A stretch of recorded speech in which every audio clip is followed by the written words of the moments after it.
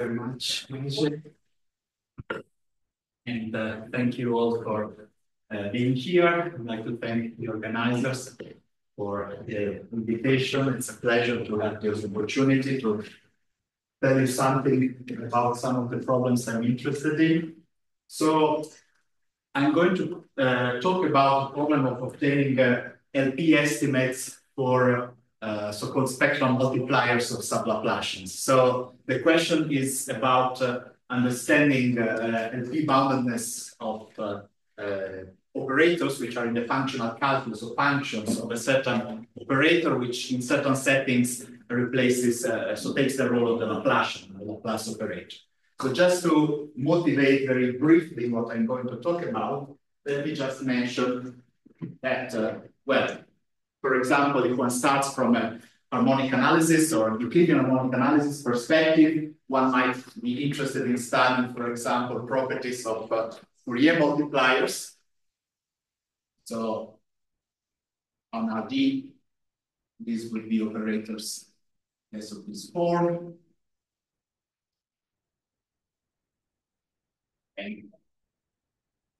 And so these are operators one might be interested in studying. And of course, I mean, if one restricts to radial Fourier multipliers, I might just write something of that kind. So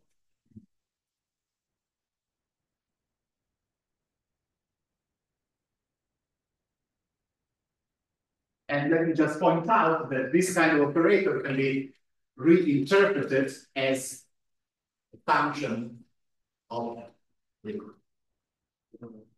Laplacian, or if you prefer the square root of the Laplacian, given the modulo size, the symbol, the Fourier transform of the square root of the Laplacian. So somehow the study of radial Fourier multipliers, which include, among other things, I don't know, Bochner-Ritz means, and so other operators which might have a certain kind of interest in harmonic analysis, can actually be written in terms of functions of the Laplacian. And similarly, of course, functions of the Laplacian can be used in order to describe solutions to a number of differential equations associated with the Laplacian itself.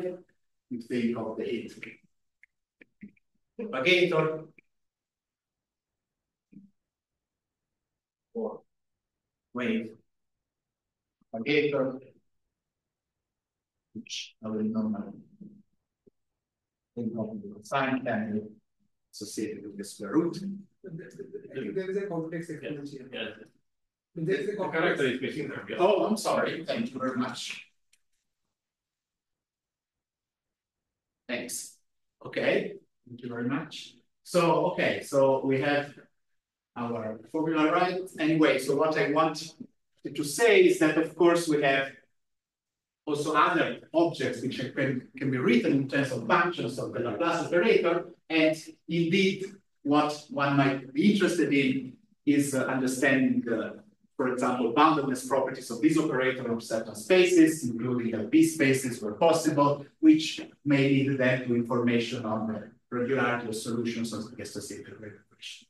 Now, these problems, of course, in Rn, in RD can be studied with a number of tools, including indeed the Fourier transform that gives us either explicit formula or more concrete ways to get estimates for these kinds of operators. But of course, one might also be interested in going beyond the Euclidean case and studying, for example, certain PDEs in context other than RD, where the role of the Laplacian, I mean, is taken by a different operator, certain think of the Laplace spectrum operator on a Riemannian manifold or other settings of that kind. And then one might be interested in studying similar questions about boundedness of operators in the functional calculus of a more general operator rather than the Laplacian, but without having all the tools that come from standard Fourier analysis on Euclidean space. So that is somehow the general setup in which the topic I'm going to talk about today is going to be sort of part of. And what I'm actually going to talk about is the problem of obtaining these kinds of estimates when, or at least the properties of functions of a Laplace-like operator when we replace Laplacian with sub-Laplacian L on a sub-Riemannian manifold. So sub-Laplacian in general is a sum of squares of vector fields of this Finder-Manders bracket generating condition, potentially with say lower order terms. And I mean, in this generality, the problem, I mean, may become a bit complicated.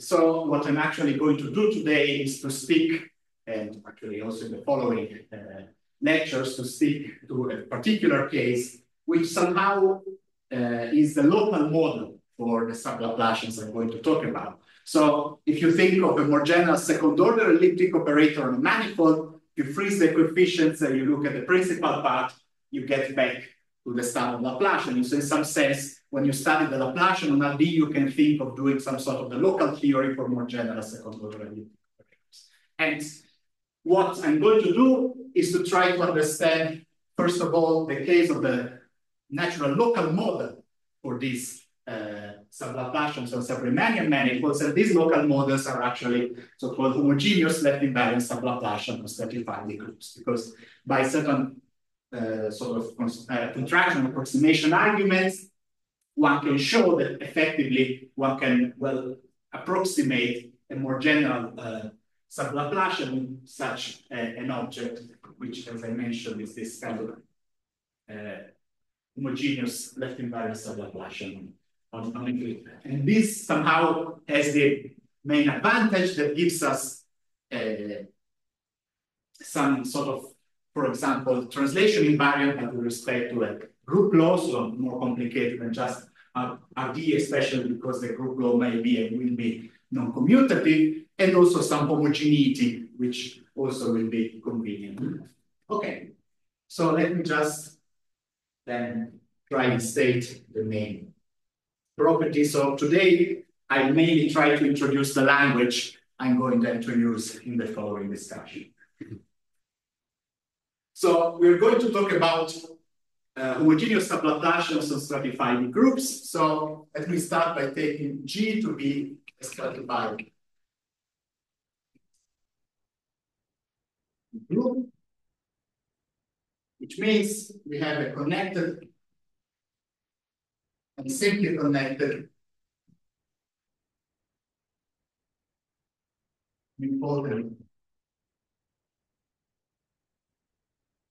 group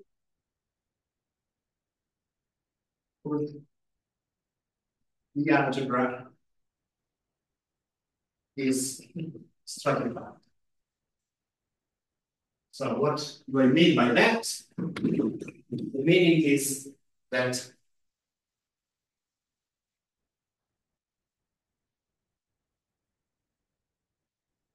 we take the Lie algebra, so a real finite dimensional Lie algebra, and we assume it to be a direct sum of a finite number of subspaces, which we call layers of the Lie algebra, so the Gj will be the J layer, with some properties, meaning that in the Lie algebra is a vector space, R, and we also have a Lie bracket with the appropriate properties. And what we assume is that this sort of decomposition, direct sum decomposition, has actually a gradation. So the Lie bracket behaves well with respect to this decomposition into layers. In particular, if you take the bracket of G1 and Gj, we get Gj plus 1.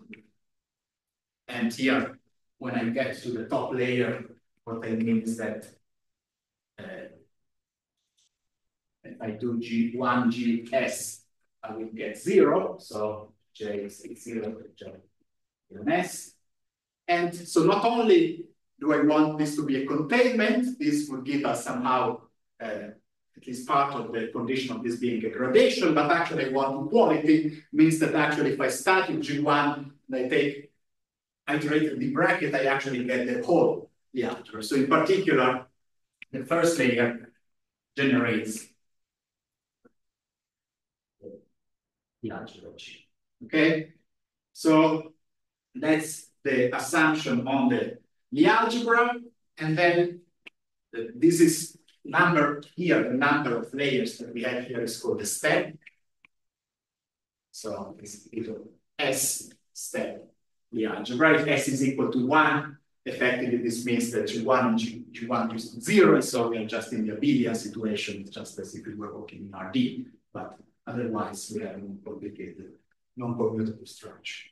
And then because G is important, indeed because we take iterated brackets at the point we get to 0, and the group G is simply connected by assumption, this actually implies that the group exponential map from the algebra to the group is actually a diffeomorphism. So we actually have a natural way of putting coordinates on the Lie group by using just linear somehow coordinates in the algebra. Okay, so these are called sometimes exponential coordinates. So we can effectively identify our group G with its Lie algebra as a manifold. So we're not really working with particularly fancy manifolds, it's just a linear space, RD, but the point is that we have an algebraic structure which is not just that of the that of RD. We have a non-commutative structure. And now, if we now take the product law,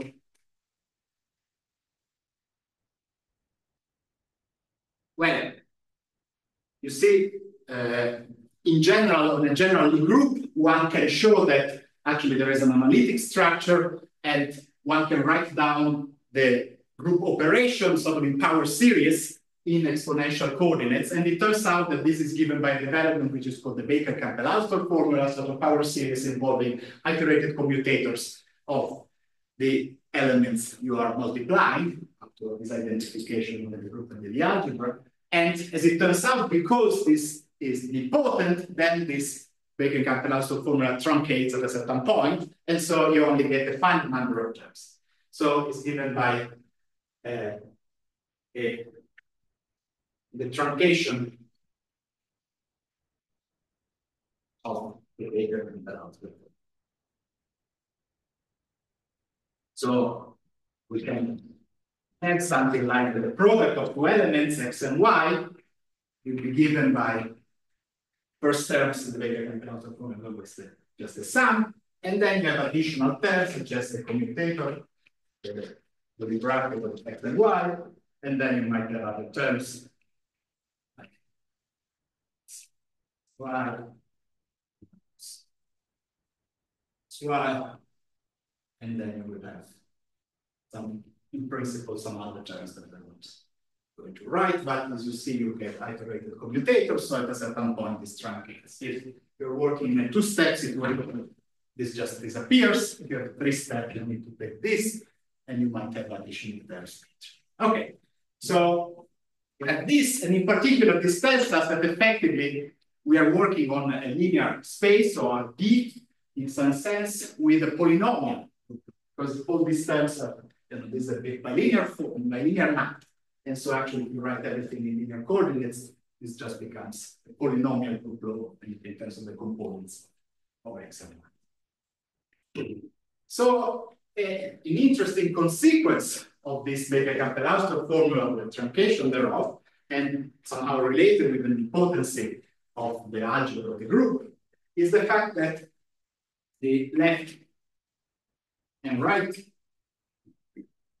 translations that, to say unipotent, be correct. What I mean by that is that if, say, I want to think of left translations by an element x, so I fix x and I think of y as a variable, so mapping from G to G, the group to the group, then what is happening here is that if I do the differential of this mapping, this polynomial mapping, I only have to take the linear terms in y, so I will get this one, and then I have to maybe throw away a few of these commutators, keep only the ones which are linear in y, and as it turns out, apart from this one, which of course, if you do this just the identity, because it gives you y, the rest is giving you iterated commutators, and because of the impotency, you can just think that if you do the differential, you write it in coordinates, you have ones on the diagonal coming from this identity, and the rest is just upper or lower. So according to how you chose the coordinates. So because of this impotency, effectively, this tells us in particular that this mapping preserved the back measure.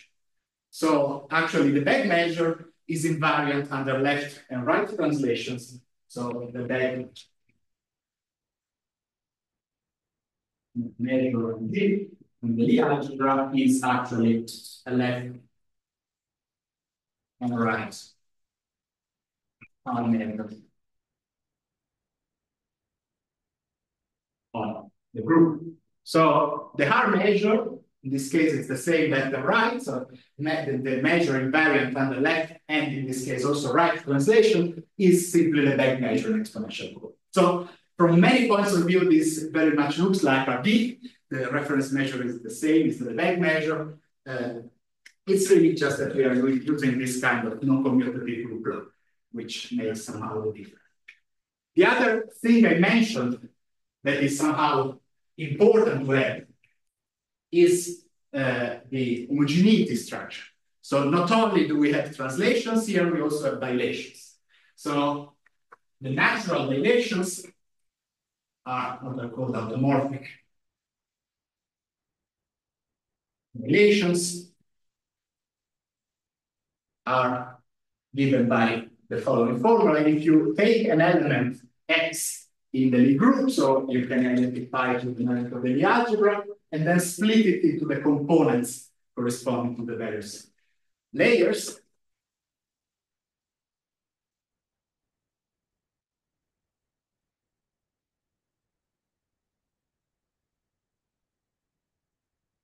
And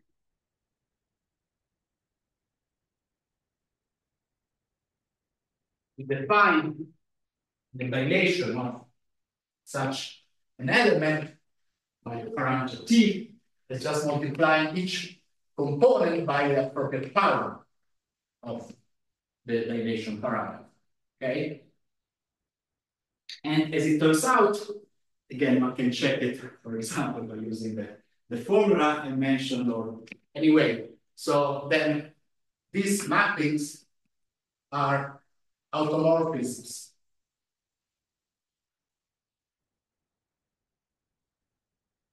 of the algebra structure because of this bracket condition.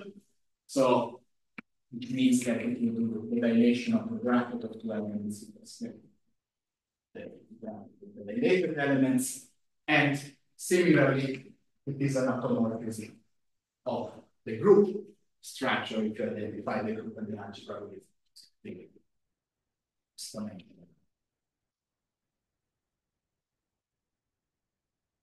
So these again are quite natural objects to work with.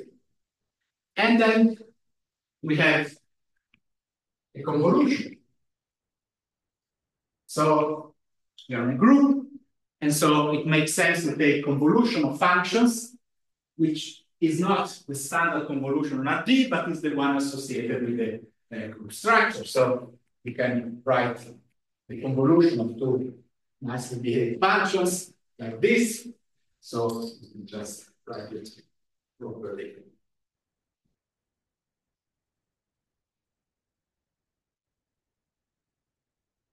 Okay. And here, of course, integration with respect to the R measure. So here, instead of x minus y, as in RD, you have x1 minus 1.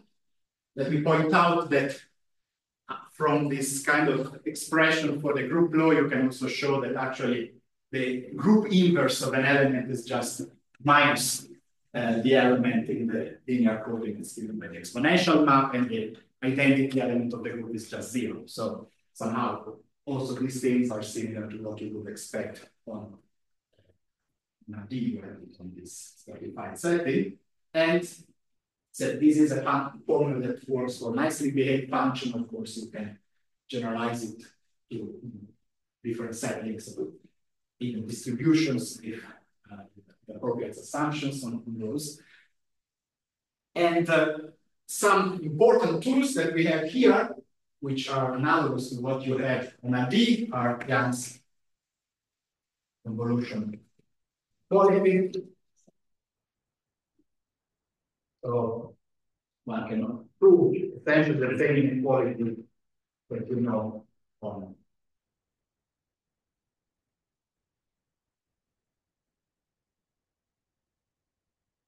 B, PQ, R3, one relation. Of course, that's here. Constant one is okay, not saying that's the optimal one. That's a different issue. And another important somehow tool that is related with the convolution structure, or at least combining the convolution structure with more general results, which is the Schwarz-Kernel theorem, we can also say that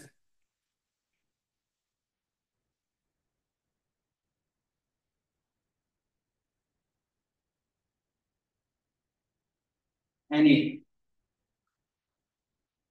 operator, linear operator, which is bounded from, say, Schwarz class functions to distributions. Here, when I speak of Schwarz class function on the group, I just think of it as, again, it's a linear space with in exponential coordinates. So it makes sense to speak of Schwarz class and then my duality to temporal distribution. So any linear bounded operator from Schwarz class to temporal distribution, which is left invariant,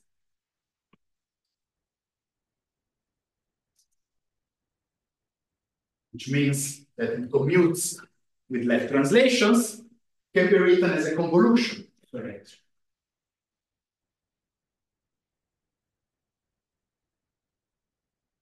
Meaning that a right convolution operator, in the sense that it has a right convolution kernel, you can write it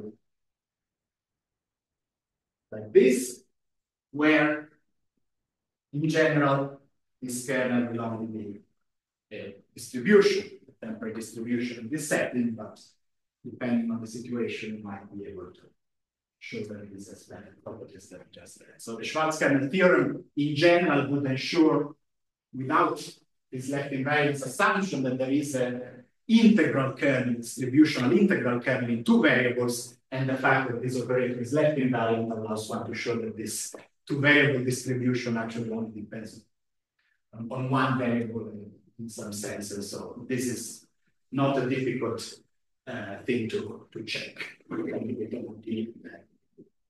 Except somehow a similar argument will work also in this split groups. Okay. So now we have said something about the group and the convolution structure we have at our disposal. So what I would like now to mention is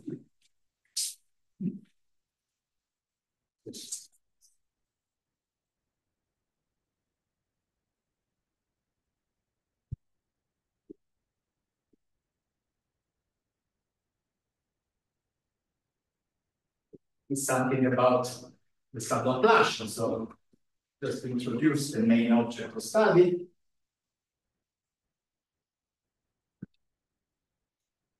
So for that, it is convenient to introduce,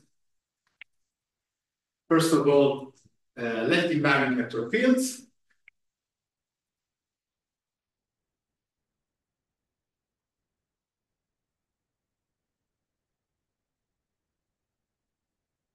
So what I'm doing is, well, recalling the fact that one way of thinking of the algebra of any group is really as the Lie algebra of left invariant vector fields, where the Lie bracket is essentially the commutator of the vector fields, is thought of as first order differential operators.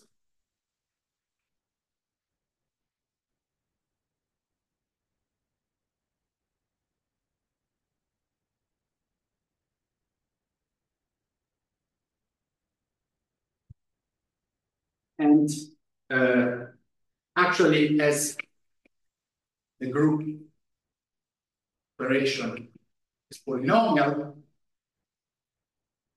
one can show that each left invariant vector field is in exponential coordinates a differential operator with polynomial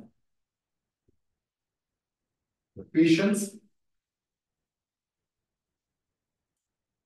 Okay. And now a crucial thing we can do now by using the stratification, so the fact that our Lie algebra is a selected subspace, the first layer, which actually generates the taking iterated commutator, the whole Lie algebra, we fix the basis of this first layer. So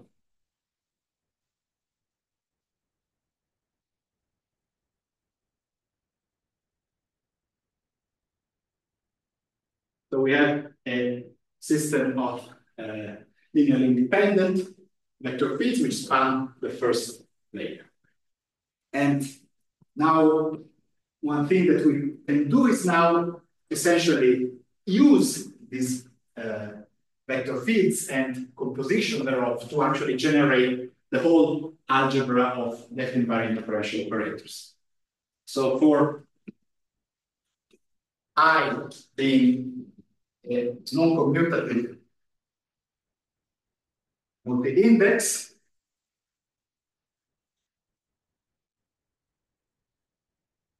so effectively I take n tuple of indices which selects which vector field I'm considering.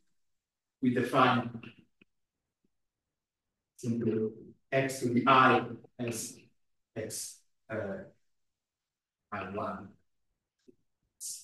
I. Okay, so it's just a way of denoting a sort of arbitrary derivative of higher, possibly higher order. Is just the fact that because, I mean, in RD, I could just take a multi-index alpha, which tells me how many derivatives in each direction I want to take. But since here this vector field do not commute, I keep track also of the order in which I put the vector fields. That's why it is non-commutative multi-indices, but I have analogous notation here. And then by what is known as the Poincare-Bilcourt theorem, I know that every left invariant differential operator on the Lie group G is a linear combination of these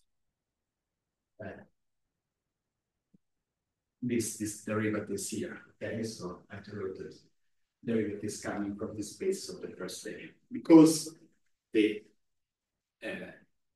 generate the full Lie algebra, and so by then taking compositions, they can take any other left invariant differential operator. Okay, so this is what will play the role of iterated, so partial derivatives in our setting. And now finally, here is the sub-Laplacian. So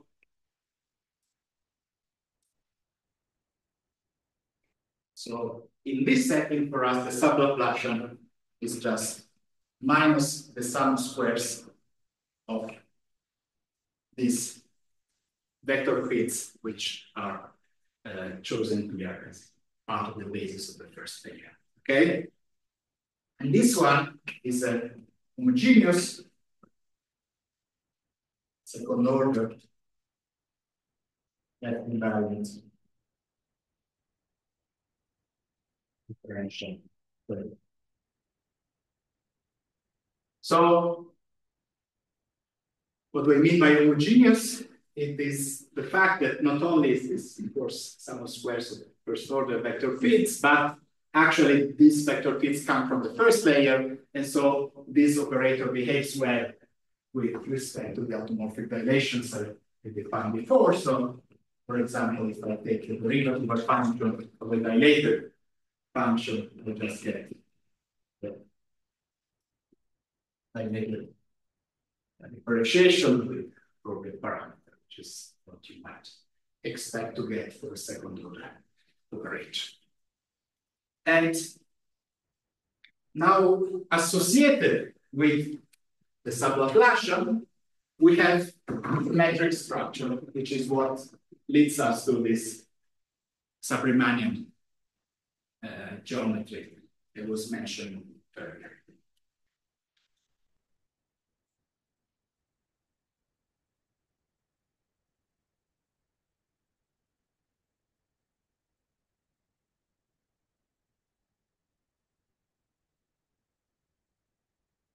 So, first of all, let me point out that we can define an inner product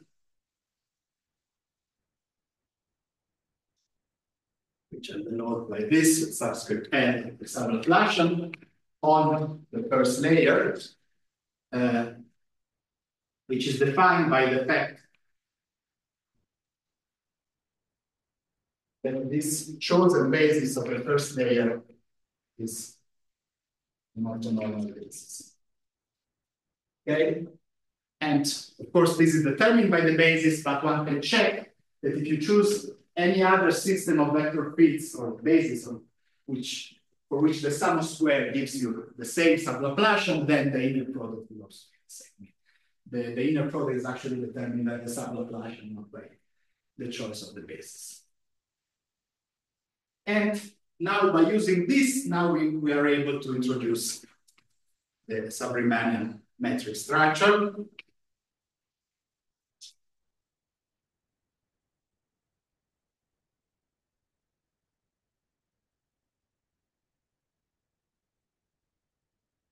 So first of all, let me point out that, well, we have this subspace of the space of all left invariant vector fields. If you evaluate these vector fields at every point, you get at every point a subspace of the tangent space. Okay, so effectively by left translations, this first layer determines a so-called left invariant distributions, tangent subspaces, that is a sub-bundle for the horizontal bundle of the tangent bundle given by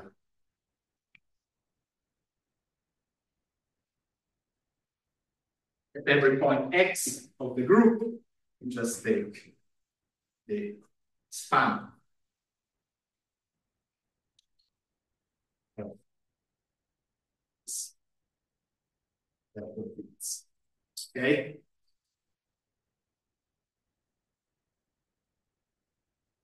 And so this, of course, is a subspace of the tangent space at every point. So now HG is the so-called horizontal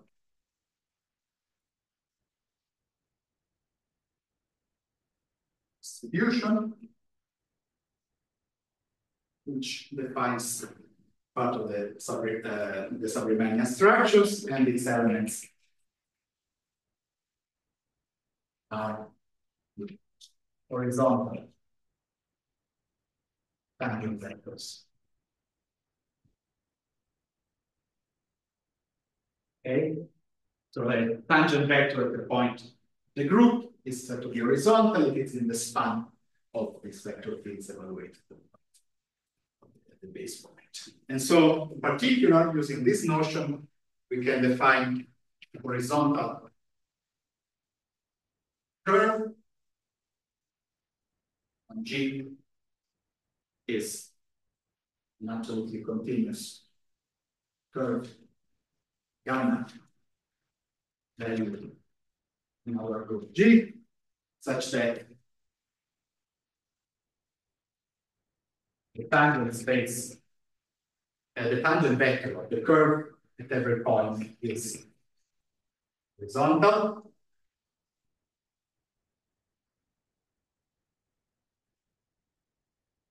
And then when we have a horizontal curve, we can define the length of horizontal curve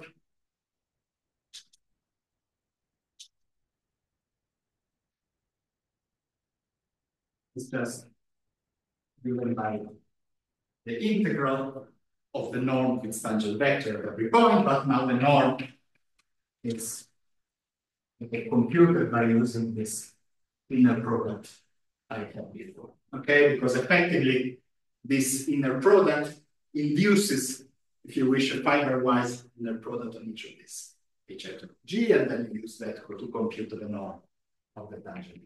Okay, so that's the natural notion of the length of a horizontal curve. And then when you have that, you can define the distance between the point, the xy, as the infinity of the length of the horizontal curves joining x. Okay, so that's the notion of distance that we are going to use here. And now, a priori, if you just take a manifold and at every point you just choose a subset of directions, I mean the subspace of the tangent space at every point, and you constrain your curves to move in these directions, it's not a priori obvious that you can join any point with any other point. If you choose your directions badly, you could just choose certain ways, somehow the directions in such a way that you might perhaps foliate your manifold with some submanifolds which are always tangent to these directions, and so you can never leave any of the leaves of the foliation.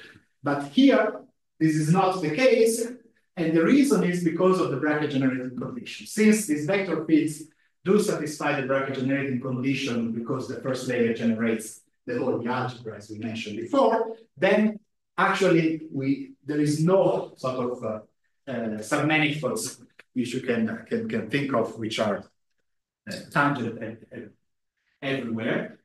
So no foliation, as I mentioned before. And so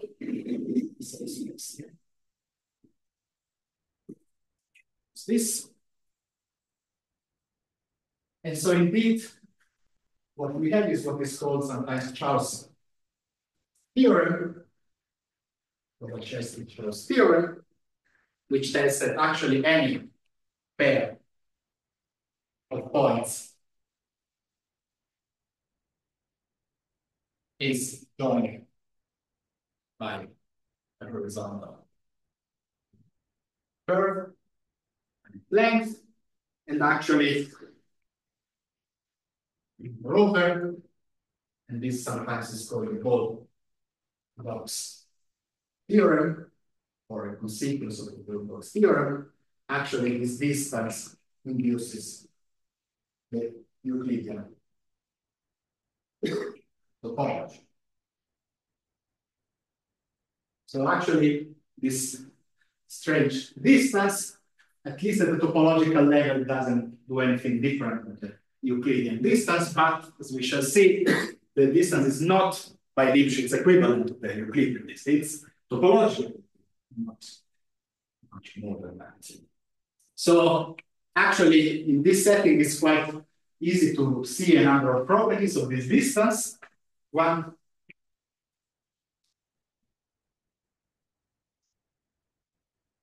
is the left invariance, which effectively can be rewritten by saying that the distance between 2 points actually can be expressed in terms of the distance of something else from 0. So if you define the distance of x from 0, then multiply this kind of norm of x, then by letting invariance of the whole structure, you can just see that the distance of the 2 points is like a norm of the difference in this non-commutative setting. And this is what sometimes we call the homogeneous norm. And now one has to be careful because in this setup we use the word norm, but it's not norm in the sense of vector spaces, the standard theory, in the sense that, for example, it's not homogeneous when we multiply this in exponential coordinate by a scalar. There is a homogeneity, but it with respect to these automorphic dilations. So it's not the standard homogeneity that you would expect. In particular, if step is higher than 1, this is not a norm in the sense of theory spaces. Okay? So actually, from these properties, one can see that if x is decomposed in component x1xs as before,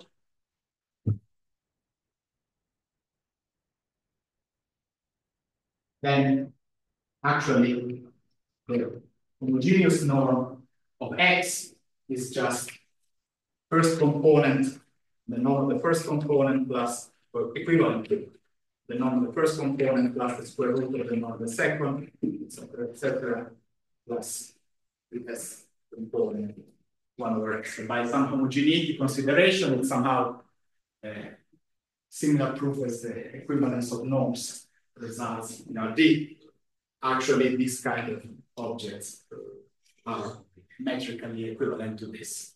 Okay? And so this shows in particular that the when the step s is higher than 1, then there is no by Lipschitz equivalence with the standard Euclidean norm, but there is some order exponent there, not really the by Lipschitz equivalence. Okay? In particular, another thing that one can see from these properties is that if you take the measure of the ball with respect to this distance, center at any point, and with any radius, this measure is the vague measure, the hard measure, will just be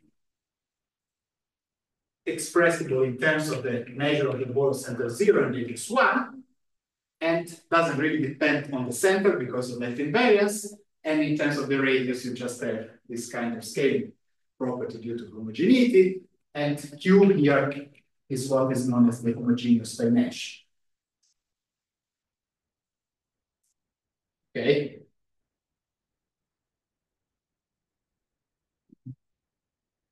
Which, if you wish, is also the exponent that appears in the Jacobian determinant for the dilations.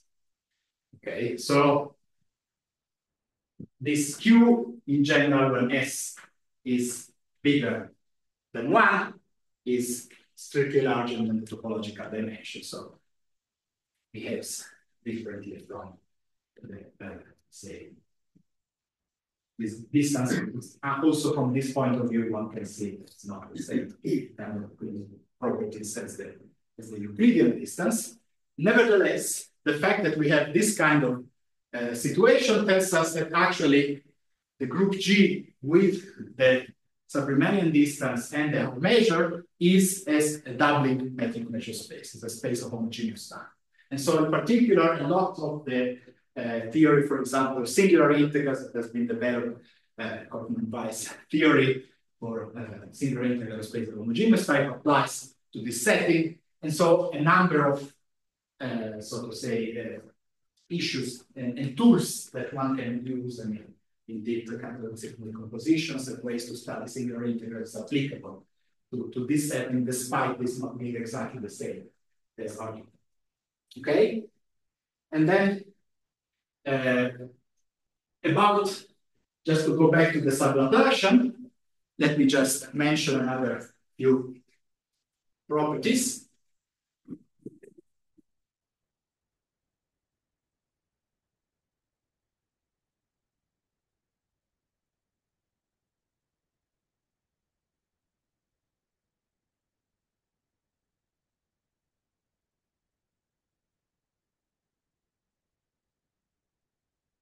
So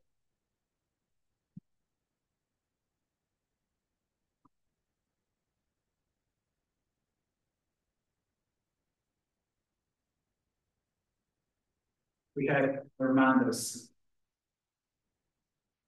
theorem.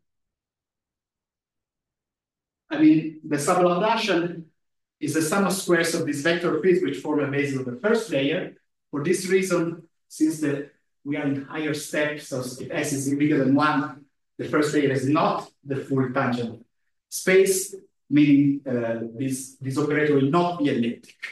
Nevertheless, by Fermat's theorem, there are weaker forms of ellipticity which somehow are satisfied by this operator, in particular, the sub-Laplacian.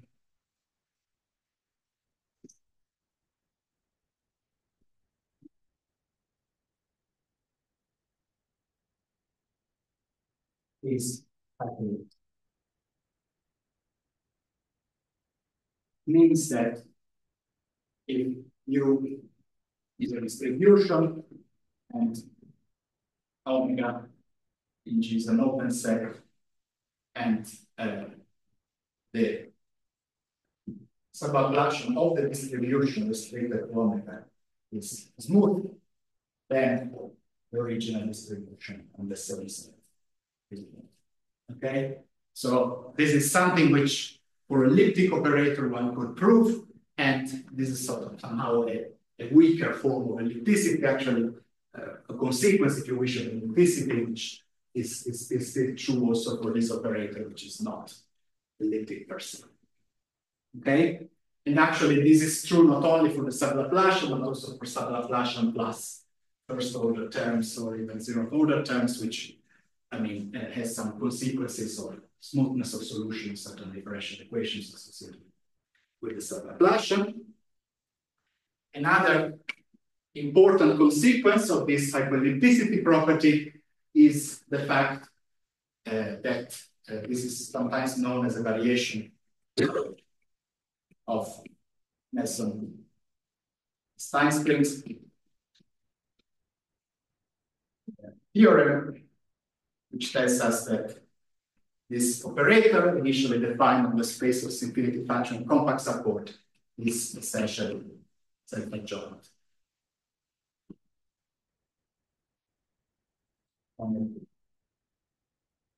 And so, actually, this means that we can take its closure, the appropriate domain, and this is a self-adjoint operator, positive self-adjoint. So we can actually use apply the spectral theorem to this operator and use it also in particular to define a functional calculus.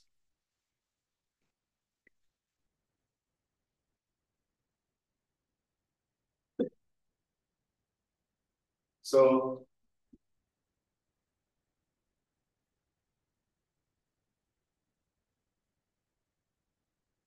the spectral theorem, we can write the sub-Laplacian as the integral of the identity function with respect to an appropriate projection value measure. And then by this representation, we can then define functions of the sub-Laplacian by just taking the integral of the function f instead.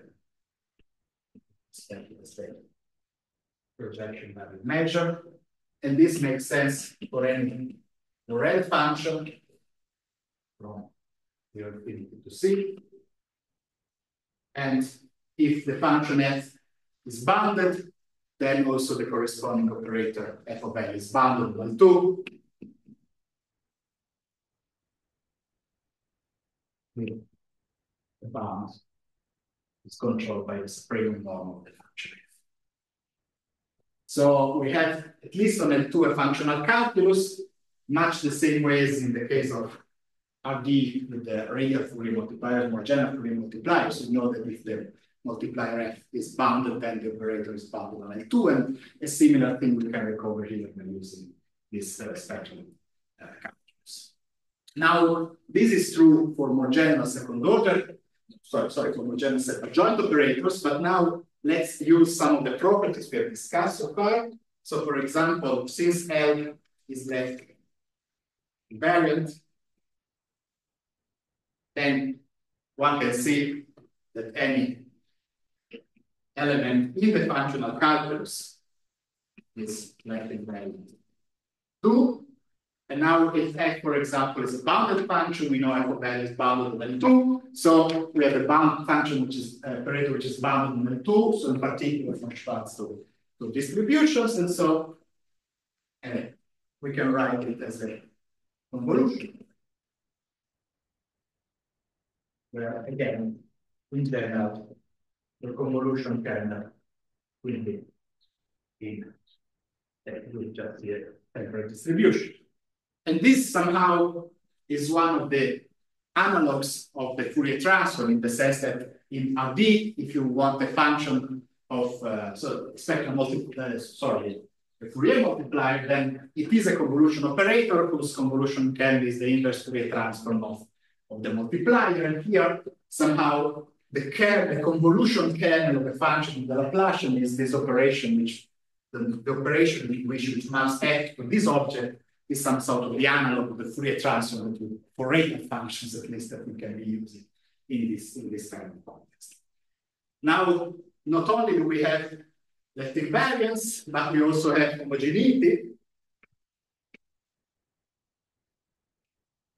which tells us, as I mentioned, that if you differentiate the dilated version of the function, you get this relation with them. First, you differentiate and then dilate. And from that, you can get a similar relation for actually the functional calculus.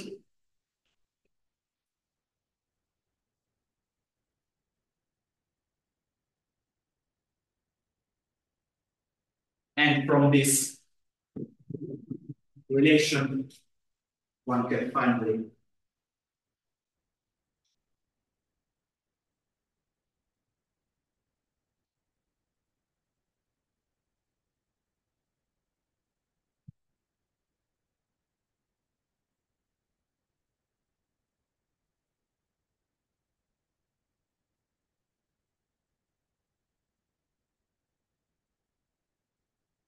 then say I'll play around by writing all these operators, convolution operators, and play around with the properties of convolutions using the fact that the dilations are actually automorphisms.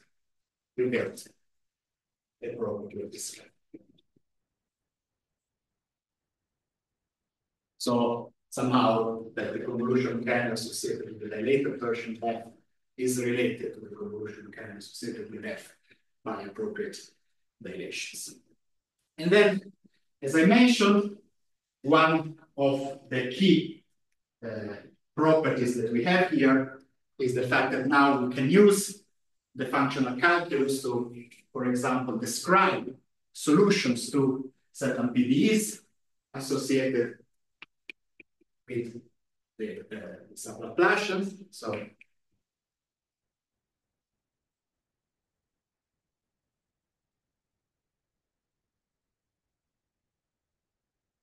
for example, you can have the heat equation, and if you write the Cauchy problem for that, you can write its solution in terms of the heat propagator, so heat the exponential semigroup generated by the Laplacian. This, of course, can be written as a convolution operator like this. So this is what we call the heat kernel.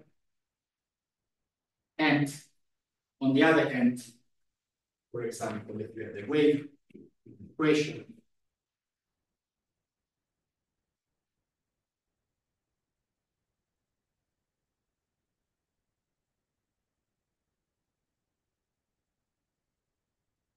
then it's a function of calculus to represent the solution of this Cauchy problem.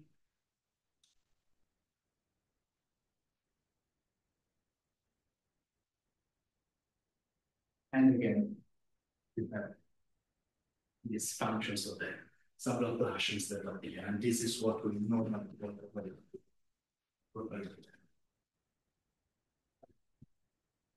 And of course, as I mentioned, in the case of RD, a number of tools, including Fourier analysis, can be used in order to understand better properties or even explicit formula for some of these objects, and so study the relative properties of these PDEs. Actually, in this setting, one might try and also do the reverse, in the sense that there are PDE techniques that allow one to actually obtain good estimates or information on these objects, like the wave propagator, the heat cannon, good heat cannon estimates, or things like that, and then going somehow reverse. This allows one then to get additional information on more general functions of the sub-Laplacian appropriate composition sub-aggregation techniques. And what I'd like to do in the next lectures is to tell you some ideas on how this has been done and what are the problems, like the open problems that we need. Alessio, so maybe you have some time for some short questions.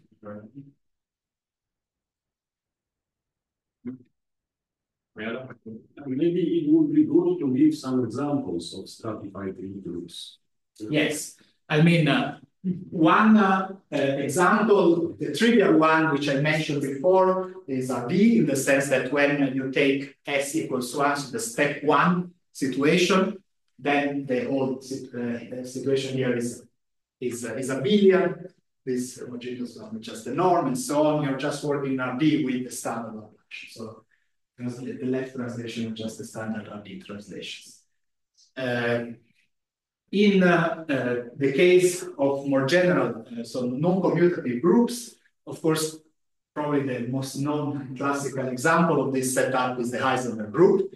And in this case, I mean, I will discuss this at length in the next lectures for sure. I mean, just to write it down quickly.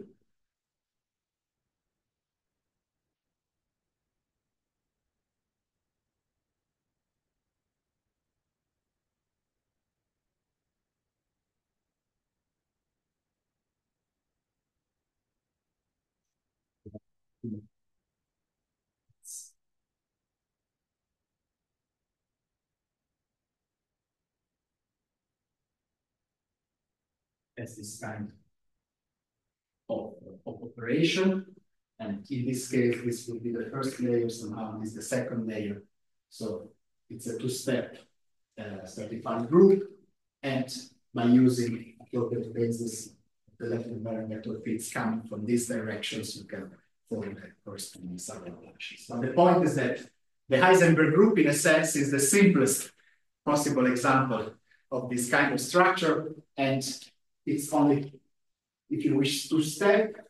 The two-step, the second sort of layer part is just one-dimensional. And so in some sense, it's perhaps one of the easiest examples one can actually study in this setting. And on the other hand, one can create more general variants of this, which are much more complicated with higher dimension with second layer, and then of course higher step structures as well. Thank you. Okay. Everything here is left invariant, right? Yes. That's a choice. Yes. It should be right invariant. That's right. That's right. Is it more common to use left invariant? I guess it's relatively traditional, but I mean, again, I think if we look up the literature, maybe especially in early stages, you could also find people like right in that situation. But essentially, that's what one can do here. As you see in this case, luckily enough, the R measure is both left and right. So in this case, it doesn't change much to go from one to the other. I mean, but you have to choose one, otherwise then things get a bit confused. I don't see other questions, so Once again, thank you, Alessio, for the lecture, and we meet back in half an hour in the break.